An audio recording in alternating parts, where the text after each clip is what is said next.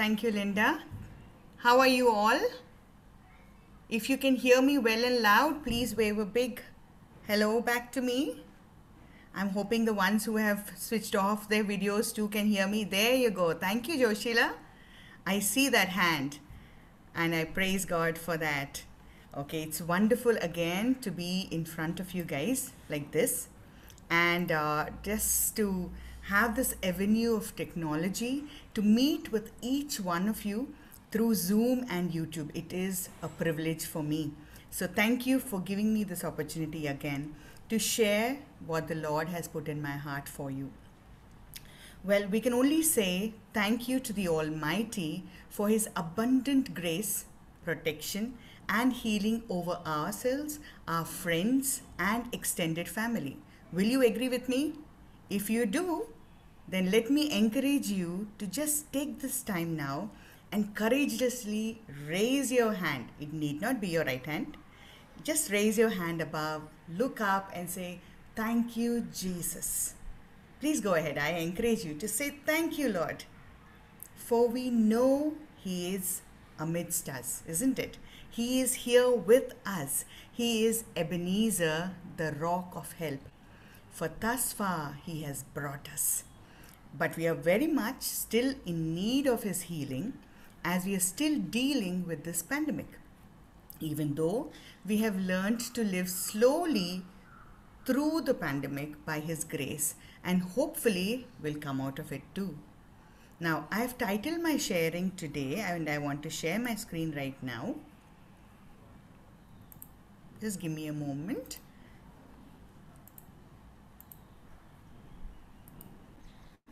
Okay, can you see me? Wonderful. Thank you. All right, so today I have titled my sharing as Past Wounds and Present Scars. Now, not the typical healing of body alone, which we have prayed for just now before in the intercessory prayers, and we do need that healing too, yes, but of our minds and heart too. Now, there is so much power in forgiveness, so much healing in reconciliation and even realization. And evermore, it is the need of the hour as we live through these war-ridden, as we see in Afghanistan, disease afflicted, natural climate changing, intolerant, stuck with each other without freedom, and emotional high times. So, let's take this opportunity and pray that the Lord will help us understand Him deeper while we learn this important aspect of our spiritual life and live it out in this physical world. Please join with me in prayer. Father God Almighty, we come before you, O Lord, with an expectant heart, Abba Father. We thank you for your Son Jesus and for His loving sacrifice on the cross. Father, even as we prepare our hearts, our minds, and our soul, O Lord Jesus, to receive word from you, I pray for your peace that passes all understanding. I pray that you'll help us quieten our hearts and remove any distractions, Abba Father. Today, Lord, especially we pray even for the children, O Lord Jesus. Give them your peace, O Lord Jesus, in their hearts. Father, I pray, O Lord, that we'll be able to open up our ears and hearts and hear what you have to speak to us. Father, I pray and I commit our hearts to you, O Lord Jesus. Father, we pray that your Holy Spirit will minister unto each one of us, O Lord Jesus, even as your word is shared. Father, that you'll bring to light, O Lord, things that we have suppressed long ago, things that we might not have even realized, Abba Father. Lord, we pray, have your way, O Lord Jesus. Take firm control over this sharing, O Lord Jesus. And after, Father, I just bring myself to at this point of time. Father, as weak and prone to sin that I am, Father, I pray for that, for your purification. Father, I pray, O Lord, that your Holy Spirit will minister in and through me, O Lord Jesus. That, Lord, your word will reach to those needy, O Lord Jesus. That you'll meet us today at the point of our need, O Lord Jesus. Have your way. May you increase and may we decrease. In Jesus' mighty name, I pray and believe. Amen. Okay, so All through these 2 years, and even before these 2 years, each of us have experienced some form of trials and pain. Now, some were excruciatingly by people whom we trusted and are closer to us, as we were all forced into the reality of being at close quarters, sometimes even 24 hours a day. Some at home, some at work, and some have experienced the pain of a lost loved one in the waves of COVID and regretted that we have left a lot unsaid. Now, we must have heard quotes like John Wooden's, "The most important thing in the world is family and love." Yeah? We would have heard even quotes like this Burmese proverb, which said, "In time of test, family is best." You've heard all of these thoughts, right? And many, many more. But through these past 2 years, whether we agree openly or not, our lives sometimes felt more like George Burns' quote, which says, "Happiness is having a large, loving, caring, close knit family, but in another city." Or that families are like fudge, mostly sweet with a few nuts here and there. Or one of my favorites, which I proudly display on a fridge magnet, which says, "My family tree is full of nuts." I'm sure you're smiling with me. Yes, nuts, but loving nuts. So, in general, my family, whether by our own family or by outsiders, through the pains, hurts, and trials, we have learned to live lives that are wounded and scarred even before the past 2 years. We are constantly confronted with our wounds, but we press on forward. Now, whether we acknowledge them or not, our wounds and scars do change us, sometimes forever. Now, as they say, reality bites. We discovered that there are no perfect parents, no perfect siblings, children, grandparents, or spouses, no perfect jobs, and definitely no perfect bosses and colleagues. Will you agree? We simply live in an imperfect world with imperfect human beings. Now, because of this, we are bound to step on each other's toes every so often. So, let's look today at why should we even think of this. Isn't the mantra of the world, when life gives us lemons, what do we make? We make? Anyone has heard that phrase? Let's make this an interactive session. I would love to hear your voices. When life gives us lemons, what does it say? Lemonade. Lemon juice. Let's make lemon juice or lemonade. Absolutely right. Now, shouldn't we just keep our head held high and just walk on, no matter how hurt or pain we feel, to show strength to the outside world? Now, some of us may even go on and quote scripture there and say, "Well, Jesus said, be at peace with everyone, so let it be. I'll pretend as if nothing happened and I'll get on with life. I will suppress my feelings, I will suppress the pain that I have, and I will just stay quiet and I'll pretend everything will be all right." Is that the mantra? Will that work? No. Why do we need to deal with this?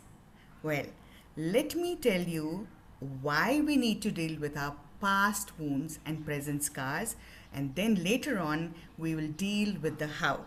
So, why do we need to deal with this? Point number one. Well, people have an amazing memory when it comes to harsh words or painful experiences than the happy and encouraging ones. Now, would you agree?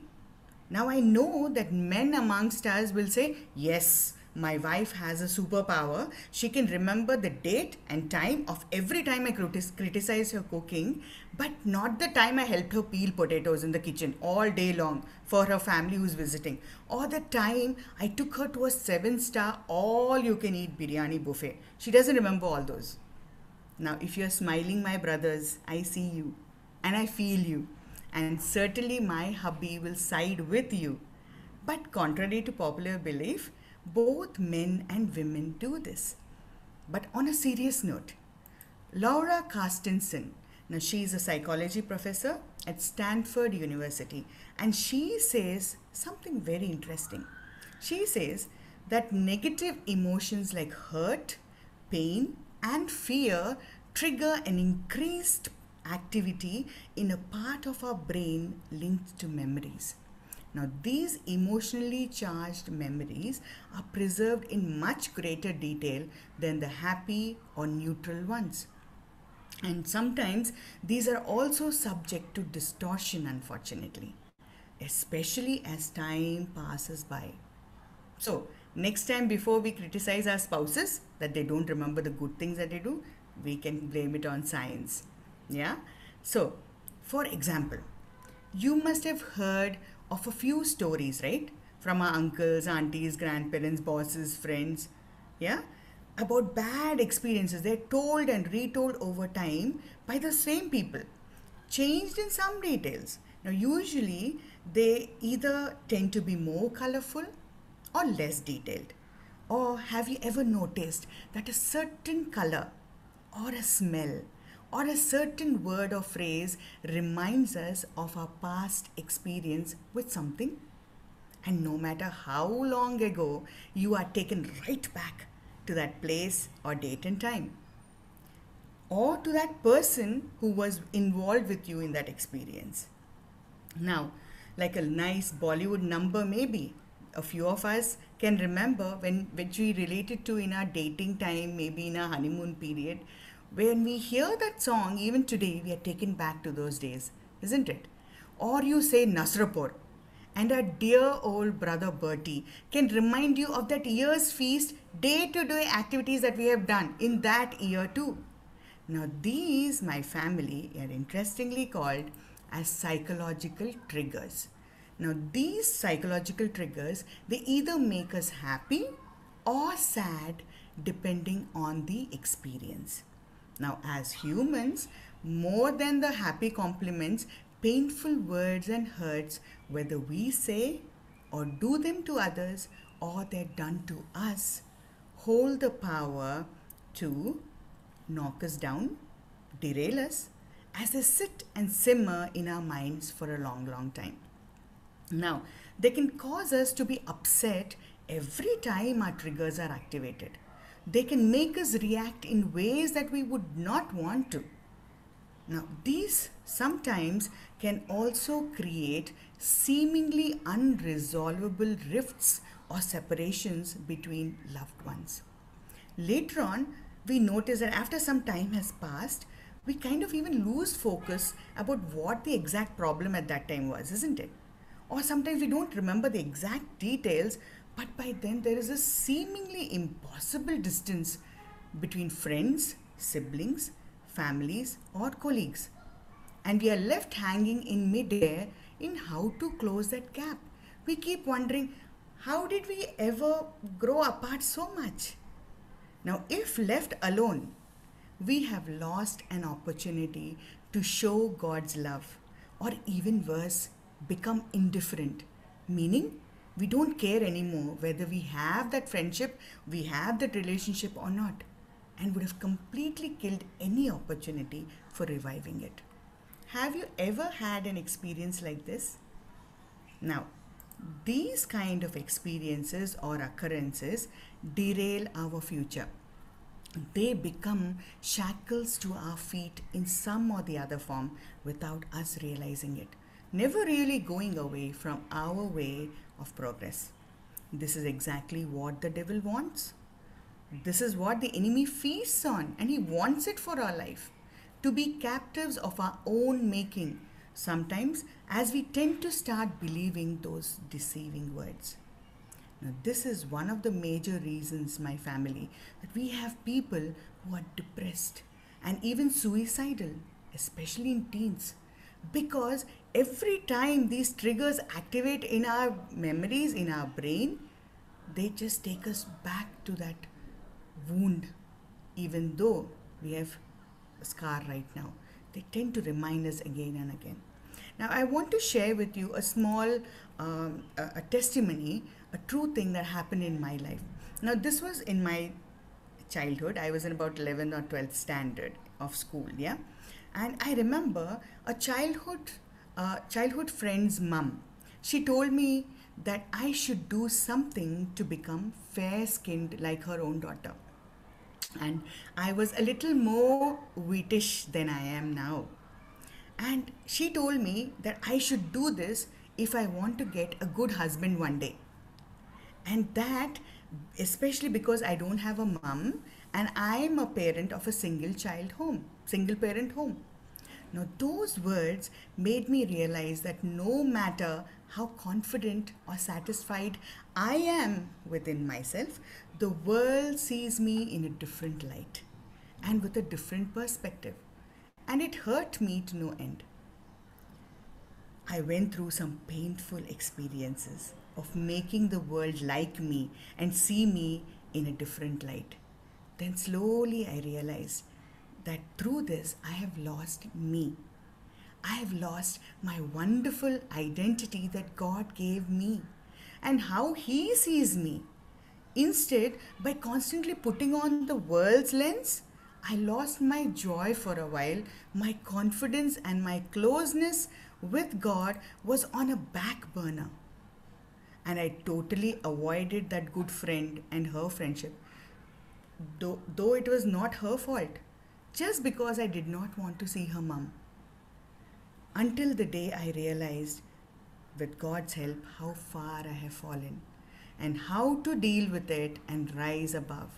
Thankfully, we put things behind us. It was not easy, my brothers and sisters. Today, I can happily say that she's still one of my very good friends.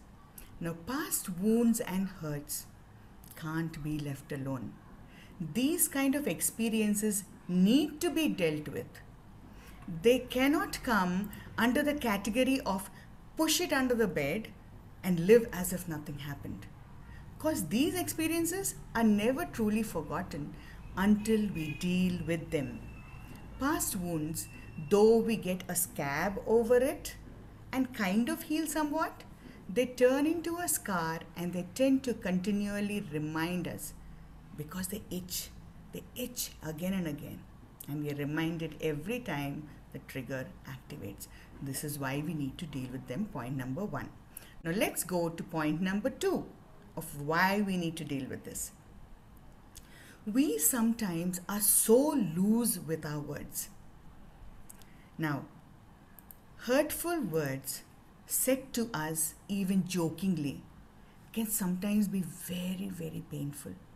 And learning to let go of what others say about us can be a very hard road to walk. And the same goes when we say those hurtful words to others. Now, some people choose to purposefully use hurtful words towards us.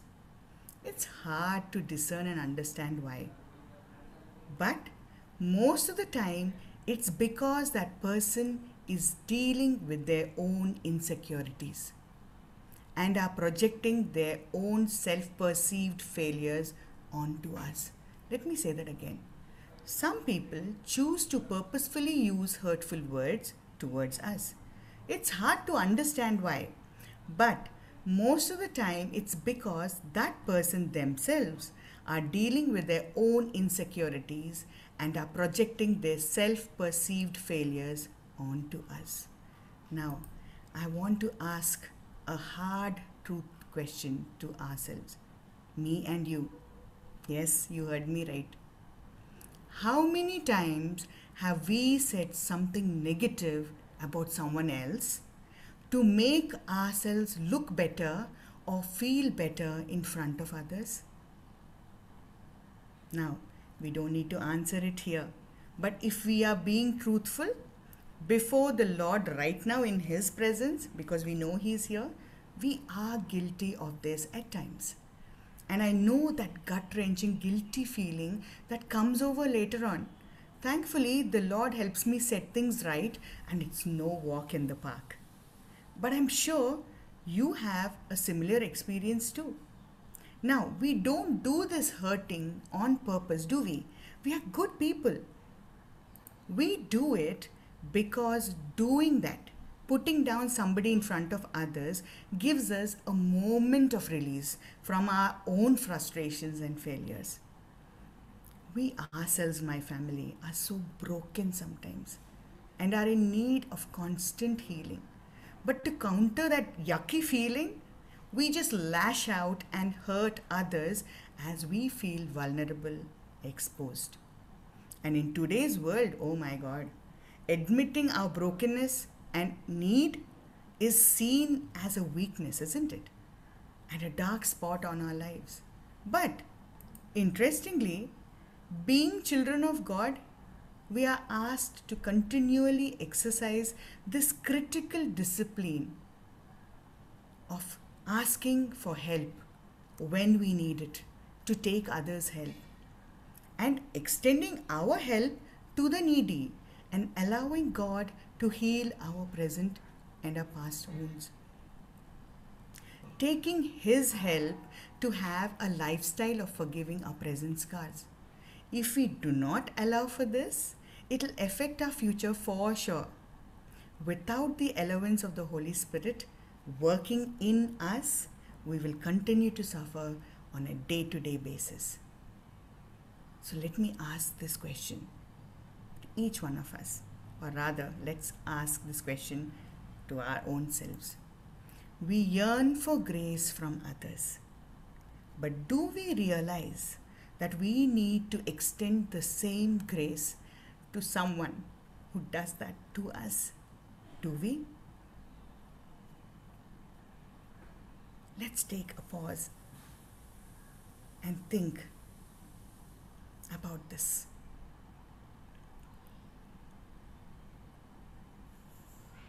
Let's move on to the next stage.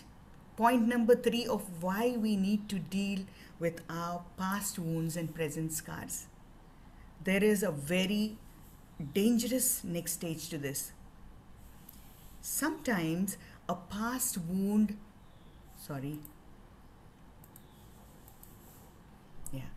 sometimes when a past wound or hurt, when left to fester or just left alone without bandaging or without putting the malam or the medicine on it, instead of developing a scab, it becomes infectious and starts to spread all over. Now, I am no medical doctor, my brothers and sisters, but I can firmly say that this is a medical fact. I'm sure if we ask the wonderful doctors that we have amongst us, Dr. Elizabeth, Dr. Leanne, and Dr. Joshila, they will confirm the same. Similarly, if we have been wounded by our friends, family, or colleagues, these wounds tend to start infecting our very being, clashing with our day-to-day lives and our abilities to be reasonable or to be objective. And without even realizing, we start to become angrier and angrier and bitter. And as days progress, we are hit with that reality that it's not easy to get past anger. Though we have told ourselves, it's okay, after a few days I'll be okay, time heals everything. No. We also remember, or rather are reminded of this, because God doesn't want us to be that way, does He? But we feel helpless to avoid that feeling. Just one look at that person in question or one word from that person, whether it is good or bad, no matter how much we try and bottle those feelings, that anger just keeps erupting small volcanoes.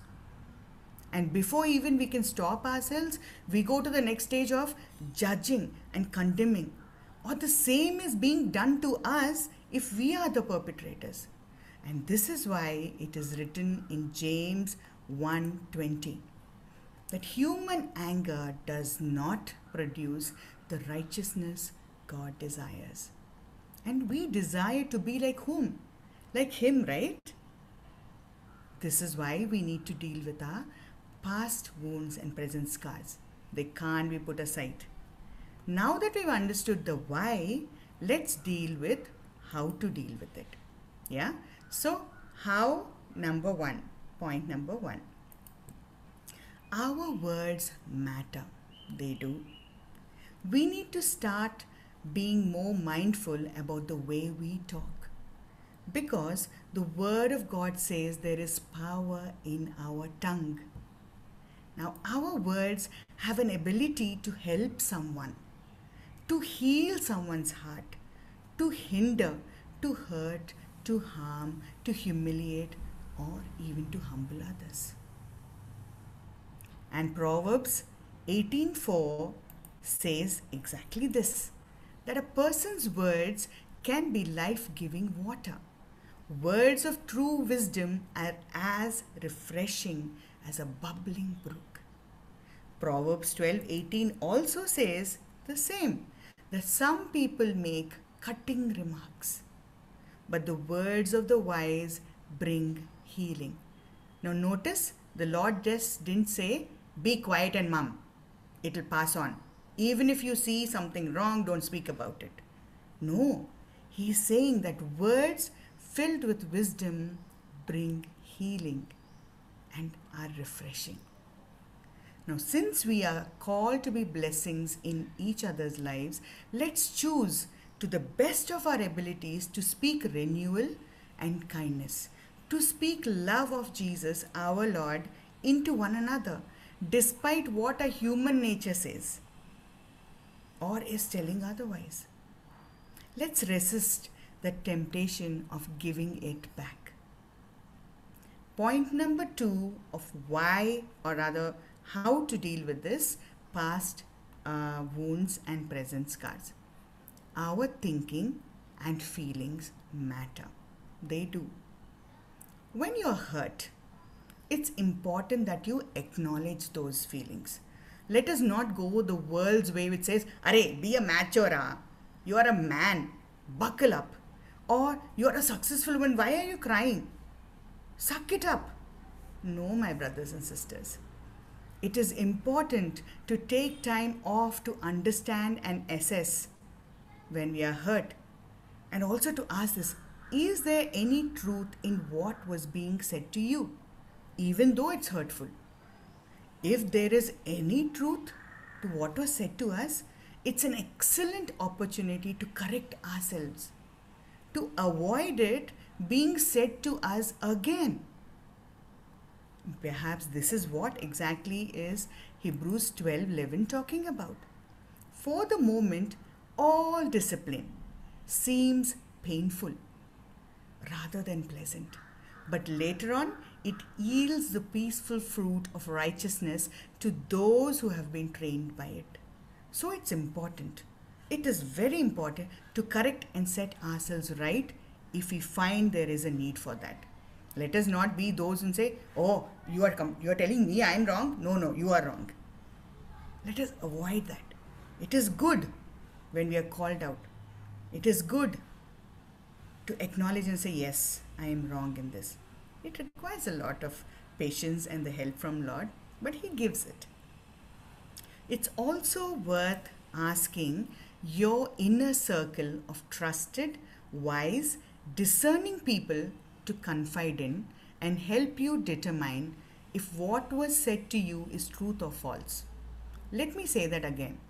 It's also worth asking your inner circle of trusted, wise, and discerning people, meaning people who know the difference between right and wrong, and who will help you determine if what was said, you got hurt, yes, but is there any truth to it or is it false? Now, a big tip here, a big tip. Notice I said an inner circle of trusted, wise, discerning people. This inner circle should be a small one. The entire world cannot be in that. And not all inner circle people will be discerning or understanding enough to tell us the truth as it is, even when we are wrong. Now, I know when we say inner circle, what do we first get? Our parents, our teachers maybe, our pastors, our siblings, our friends, Our Sunday school teachers, nothing wrong with having them in the inner circle. But not all of them will tell us the truth as it is. They love us so much, they think that if you tell us the truth that and call us out on our mistake, we will get hurt. To spare us those feelings, they become more encouraging and more, but they don't call us out. So choose those who love you enough and are mature and wise to tell you the hard truth and help you when it hurts. And it will definitely hurt. But then who don't walk away but will walk with you on that journey of correction and seeing the glory of the Lord. If you don't have such kind of mentors or wise trusted ones in your inner circle, start asking God to show you them. And this is a righteous desire, my brothers and sisters. God honors those kind of righteous desires. So, getting back to our point. So, assess. Is that person who hurt you seeing things differently or maybe incorrectly? Can it be resolved with an open, honest discussion? Now, if the words were only spoken to you to hurt you, and it is false, it is not the truth about you, then as discussed before, they could just be projecting their own pain and insecurities on you to feel better. Now, it's not a great place to be in, nor should that kind of behavior be condoned. But reflecting in this way will give us, you and me, a chance to offer Christ-like grace upon that person. And this is good training for us and for our spiritual health. As it says in 1 Timothy 4:8, physical training, that means exercise, is good. But training for godliness is much better, promising benefits in this life and in the life to come. This verse has given me a new meaning in the light of the Bible studies that we've been doing about eschatology, about things that are to come at the end. Now here, see what is 1 Timothy 4:8 saying. Training for godliness is much better, promising benefits in this life and in the life to come, that we will have with Jesus in the fullness of his kingdom. Isn't that amazing and something to strive for? Now, giving grace is hard. I know that.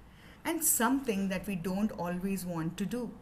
And it requires a lot of time and intentional spiritual disciplining to achieve that. But we ought to do it, as it is required of us as followers of our ever-loving, grace-giving triune God. Now, point number 3 of how to deal with this. Remember, what was the first one? Can anyone open your audios and tell me what was the first part of how to deal with this? Anyone remember? Taken notes? Just so that my internet is not stuck. Yes, please go ahead. Acknowledge. Acknowledge. So our words matter. It was the first one in how to deal. Second one was? Take help. Our Pray. feelings and thinking matter. And now we go on to our third. Yeah. The third one is this. Our actions matter. The hardest thing of all of this is the spiritual discipline of forgiving. Our pain is real. Our wounds are real. Our scars are a painful reminder of a sad incident. No one can take that away from us. No one can say, my hurt is bigger than yours. We cannot compare. No one can do that. We know what we are feeling. But the fact is, sometimes the ones who hurt us don't even realize what they did. Because for them, it must be a very normal thing supported by their backgrounds or traditions. Or worse, they have misunderstood us and that's why assumed and said those things that they said or did those things that they did. Now, interestingly, a famous Dutch Christian writer called Corrie ten Boom writes this. Forgiveness is an act of the will, and the will can function regardless of the temperature of the heart. Let's read that again, what's on our screen. Forgiveness is an act of the will, and the will can function regardless of the temperature of the heart. Now, what is the meaning of this? In layman terms, it is this: it's extremely hard to forgive. Extremely. And for others, impossible to forgive. It's unnatural even to forgive, especially when someone really, really hurts us. Think of the widow of Graham Staines. We remember that incident, right? What did she do? She went ahead and she said that she forgives those very same people who sucked the joy of her life on earth by killing her family. But she went up and she said, I forgive them. And it was unnatural to the world, even for us. We felt it odd. How can she say that? Right? It's because, my family, God says to forgive. Whether it is forgiveness for others or forgiveness for our own selves. We can be so hard on our own selves sometimes. And forgiveness is extremely important to start the healing that comes from God alone. We can put medicine, we can put bandage, we can put everything and make the wound turn into a scar. But the real healing comes from our Lord alone. You know, people do a lip service of forgiving others, but they never let go. But true, genuine regret, forgiveness, repentance, while they are hard, liberates us from agony and a world of sin. I want us to watch this short video clip now. It's from a resource called as Theo Presents. Please pay attention to what Theo, the gentleman, says at the very end. Okay, so let's watch this short video. What's going on here? Belfry ate my wedge of cheese! And I said I was sorry! Yes. Now you two forgive each other and be friends. Animals, of course, have no idea what it means to forgive one another. I wonder sometimes if we humans do. Did you know that the word forgive means to set something free? So what did Theo say at the end? To forgive means to set free. That's what he said. Now I want to ask each one of us, what are we setting free? We are setting free our own guilt, our hurts that we've held on for so long, our pain and scars, and those who caused us this pain. But why should we set all of these free? Because, my family in Christ, we never truly enjoy the liberty and freedom that we have in Jesus' salvation if we hold on to these very things which eat away internally the joy of the Lord. And His word says, the joy of the Lord is what?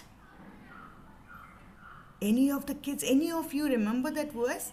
The joy of the Lord is our strength. Strength. Amen. That is exactly what it says in Nehemiah 8:10. But many of us say, Arey, I am so weak, yeah. I'm not so strong like you, yeah. You are too bold and courageous. We hear of conversations like this, right? Why? Because we have pushed that joy from which we derive our strength to the back burner. That Jesus gives us in the fullness of His glory. Instead of grabbing it with both of our hands, we push it and we highlight these because we've not set them free. But remember, we are strong in Him. Forgiveness, my family, is not a sign of weakness as the world portrays. It is a show of tremendous courage and strength. And we can see that in the widow of Grahamstains, isn't it? Now, this can be achieved only with the help of the Holy Spirit, who gives us patience and humility, and most of all, reminds us on a daily basis that we must strive to do this because God desires that we treat our fellow human beings, those very same ones who hurt us, who caused us pain, exactly in the same way that Jesus has treated you and me. While we are still broken, his word says, he reached out to us, loved us first, even before we knew him. I've heard this beautiful phrase in many languages, but I'd like to say this in English here. It takes a bigger person to ask for forgiveness, and it requires an even bigger person to forgive. Let me say that again. It takes a bigger person to ask for forgiveness, and it requires an even bigger person to forgive. And this is what Ephesians 4:32 says, just as Pauline read before. Be kind to one another, tender-hearted, forgiving one another, as God in Christ forgave you. Now, my family in Christ, forgiveness is an act of mercy, and it is an obedience unto our Lord. It creates harmony which pleases the Lord, and it is a sweet incense to him when people live in unity and in one accord. And we ourselves need grace constantly, as we are sinful by nature, and we cannot always be right, can we? We have many chains and shackles, and we are guilty when we look deeper within ourselves today with regard to this topic. And this is why the Lord reminds us, for as often as we participate in the eating of the bread and the drinking of the cup, we do so proclaim the Lord's death until the day he comes back and his glorious resurrection. We proclaim, for through him alone we are cleansed of all of this. We become worthy of his glory, and all these shackles and chains that are holding us, not allowing us to experience the liberty, the joy that he has given us in him,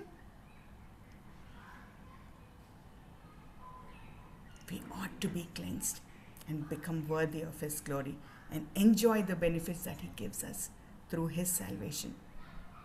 This is why and how we deal with our scars and wounds. Now, inspired by a recent sermon from our president, Dr. Greg, I thought I'll use a few songs myself today.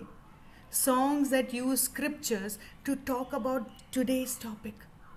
Since one of my favorite areas to serve is praise and worship, I thought I'll sing and remind you about scriptural songs which say like these. He is here, and he is. He is here with you and me, my family, to heal the hopeless heart and bless the broken. Do you have a broken friendship?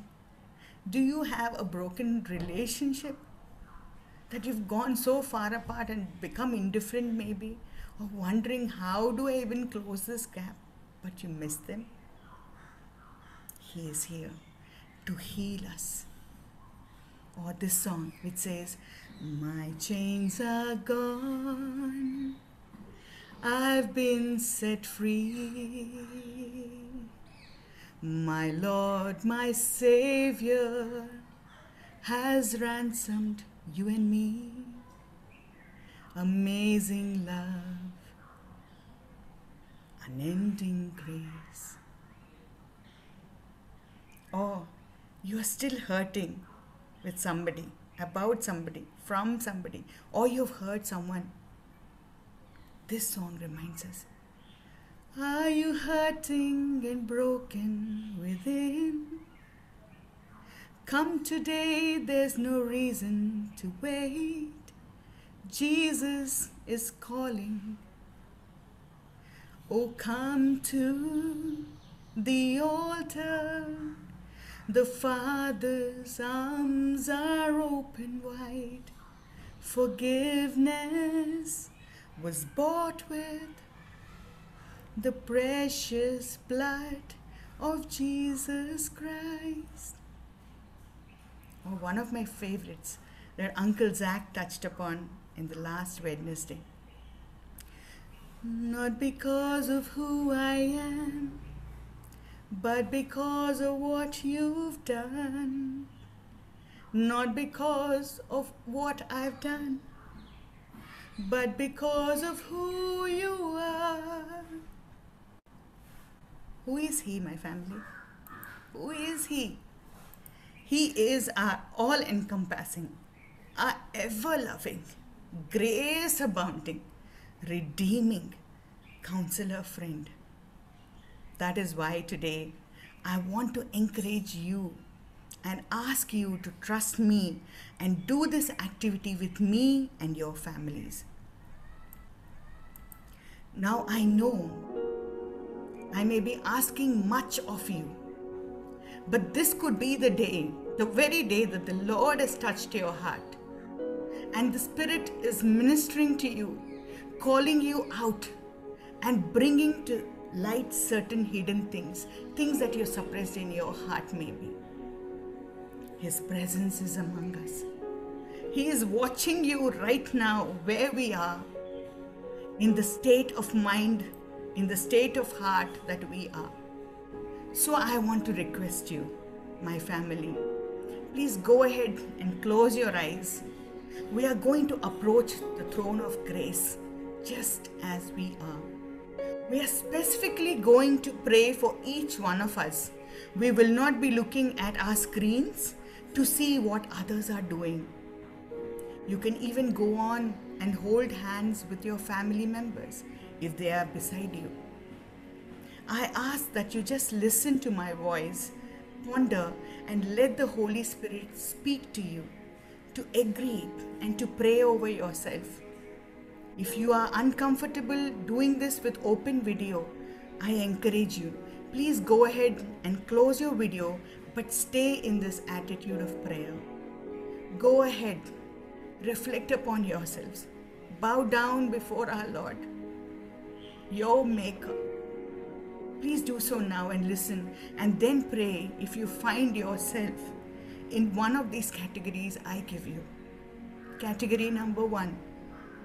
If you know of someone who has hurt you, small, big, long before or recently, a close family member, friend, or at work, and you have not yet approached that person, and they might not have realized it yet,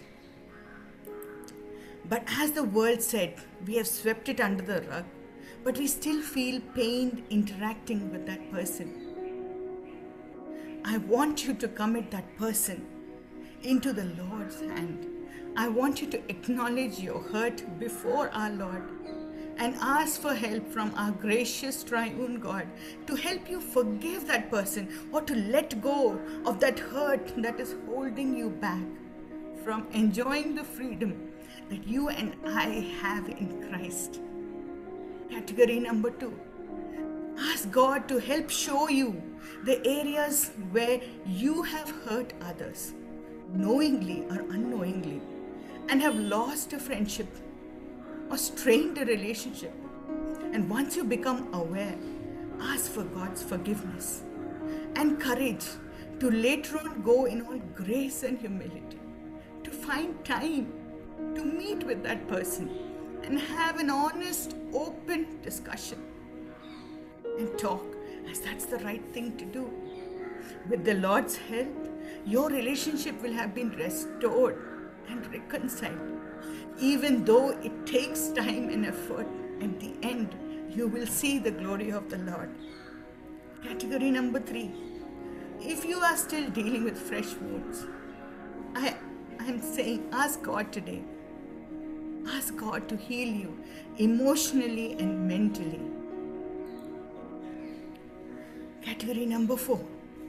If you have reminding scars which pull you back 5 steps every time you take 2 steps ahead, derailing your walk with the Lord and making you feel undervalued and unworthy, ask God today specifically to give you His strength and joy of salvation, to let go of all that is holding you back. Please go ahead, my family, and pray now over yourself and with your family. I encourage you. Let's take this 2 minutes to pray. And then Mr. Nirale will come and pray for us as a big family. Let's take this one moment to just pray.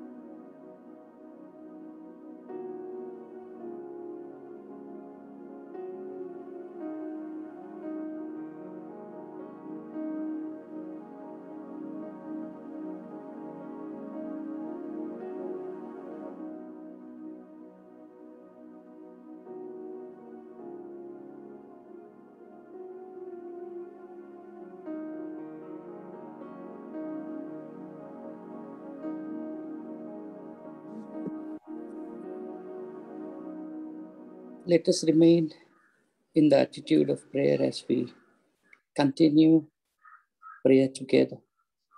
And I just want to encourage from Psalm 119, verse 50, and it says, "In all my affliction, I find great comfort in your promises, for they have kept me alive." Indeed, gracious Father, we come before you with thanksgiving.